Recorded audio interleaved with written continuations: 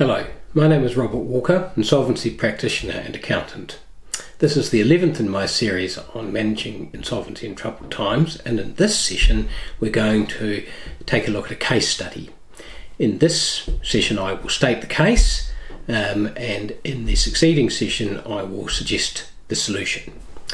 Now then, to achieve this, what I've done is I've invented a company called Micawber Limited. Now, Micawber Limited is a company that runs a coffee shop in the city centre from rented premises. Its sole shareholder and sole director is Ron Micawber. Now, Micawber, being a clever fellow, operates his own accounting system which has a pristine set of records. There might be slightly unrealistic elements in this case study. Anyway, one day Micawber prints off a balance sheet and he looks at it and he realises that the balance sheet shows the company is balance sheet insolvent as at the 31st of March 2020. So what he does is he goes along to see his accountant and they discuss the matter. The first issue that they come to is Ali says, well, does this reflect all conceivable liabilities? Well, yes. And then he says, but what about the loyalty cards? I know you have an issue because there are hundreds, if not thousands of them. And Micawber says, well, they're liabilities. And Ali says, yes, they are. It's just they're probably not capable of being known because you have no records about them. Micawber says, yes, that's true. So just bear that in mind as one of the issues that might arise in managing compromise, which is the notion of contingent liabilities, of which that is a version. Secondly, and more importantly, they then talk about the lease. Now, the lease runs for a considerable period, right out to December 21, nearly 2 years away, and they talk about the amount of rental that has to be paid, which is $10,000 a quarter. And Ali, who knows something about rentals and of commercial premises, said, well, the truth of the matter is that if that was re-let today, the landlord would only get $8,000 per quarter. In other words, your contract is $2,000 a quarter above market. Anyway, as the discussion unfolds with the accountant, Muhammad Ali explains the options, liquidation, or conceivably compromise, which a new idea to Micawber, but he fairly soon warms to the idea.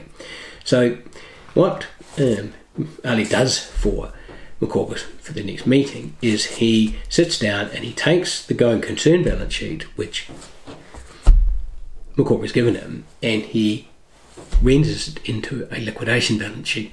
Now,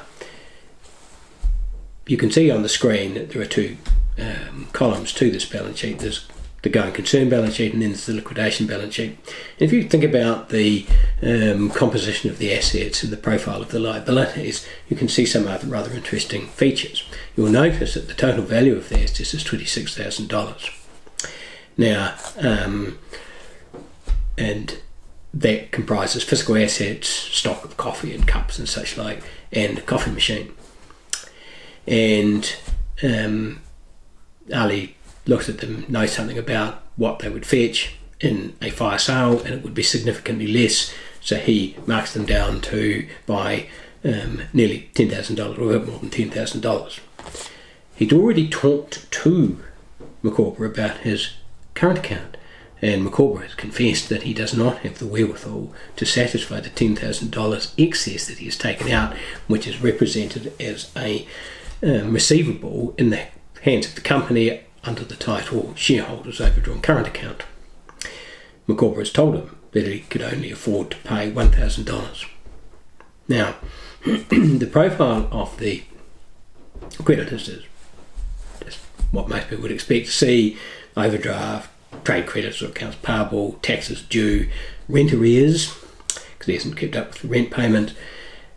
That's what the going concern liabilities represent. Now, the first three of those appear on the same side. Before I go there, just notice that the company is clearly balance sheet insolvent because it is deficient by $7,500 of assets compared to liabilities, meaning that Micawber has charged himself to the company at too great amount, or engaged in frivolous expenditure that was of no productive use, whatever, we don't know, but it's clearly happened. So now going back to the liabilities, you can then see that the first three liabilities stay the same, but the rent arrears rockets in value. And the reason is because there is a $2,000 shortfall for each month. And when you ascertain a liability as a liquidator, what you do is you ascertain it at the date of liquidation. But that doesn't mean to say you ignore future runoff effect after the date of liquidation, and that is always the case with leases. The landlord is going to be out of pocket compared to the contract he holds. He's entitled to claim for the discounted value of the lease shortfall, which is $2,000 a quarter, added up and then discounted back. And that adds about $15,000 to the value of the liability, which Ali represents in the liquidation balance sheet. You'll also notice that there is another liability that doesn't appear in the going concern balance sheet, which is the cost of liquidation. Now that's actually quite important, because whilst all of these creditors are assumed to be unsecured, the liquidator is first amounts equals. The Companies Act makes provision for the liquidator to get their money first.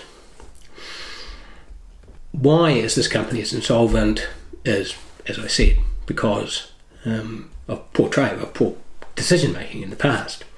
Now that's balance sheet insolvent. It's probably illiquid, or dramatically illiquid, because Ron Micawber has been incautious and taken far too much money out of it than he can possibly afford. So once Ali does the calculation, once he prepares the balance sheet, he does a calculation as to how much money the creditors are likely to get. And by his calculation, if everything goes as planned in there, in other words, the assets don't fetch less, the creditors are likely to get less than 10 cents in the dollar, probably 5 to 7 cents in the dollar. That's all they're going to get. So that, I say that because that establishes the benchmark against which the creditors have to consider the compromise, even if it irritates them. So then they discuss how a compromise is going to work, and Micawber has put some thought into it, and he says, right, I think what we'll do is we'll reschedule the debt.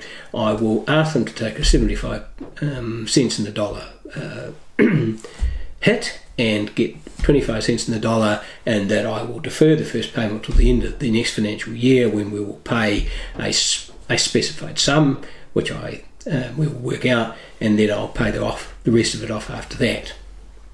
So Ali was very sceptical about this proposal. He said, well, do you realise how difficult it is to forecast, particularly when you are confronting such uncertain times as we now all confront? And it would be poor form for you, Mr. Micawber, or Ron, to make promises to pay things at given dates and then find that you can't. I want you to consider, says Ali to Micawber, asking them to accept equity in place of their debt. In other words, an equity for debt swap. Now, Micawber, with a furrowed brow, wonders about that.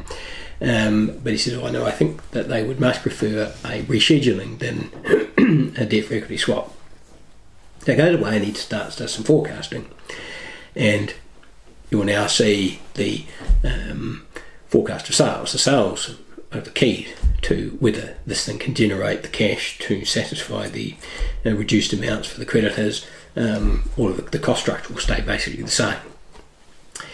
And Micawber's analysis shows that there are 4 lines on the graph. As you can see, there's a cumulative year to date, and then there's month in isolation as the bottom 2 lines. And as you can see, the bottom 2 lines converge at the final quarter, meaning that there's a significantly reduced sale in the lockdown period and in its aftermath, but that Micawber projects that sales will become the same as last year, will assume the same levels in the final quarter. Now, whether that's an optimistic assumption or not remains to be seen. But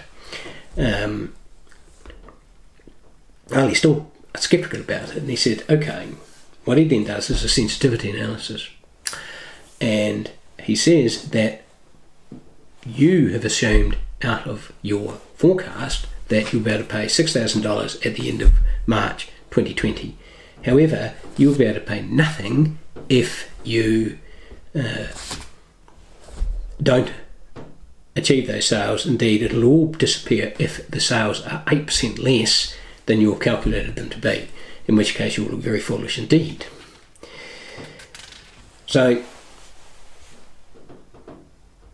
what they then do is they put together balance sheets for the two different forecast methods of undertaking the compromise, and you can see them appear on the screen.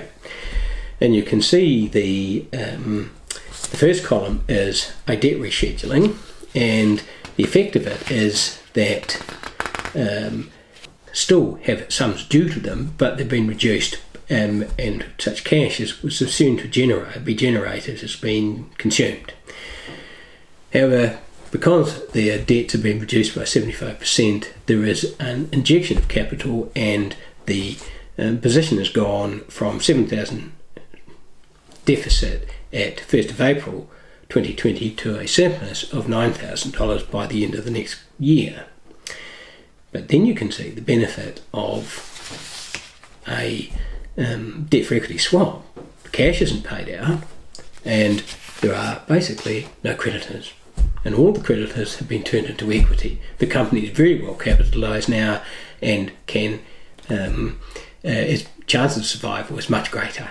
At some point, Micawber will have to make a decision as to when to pay out the $6,000 to the creditors, but he doesn't have to do it anytime soon. He then will talk to whoever he then talks to see how to make that decision.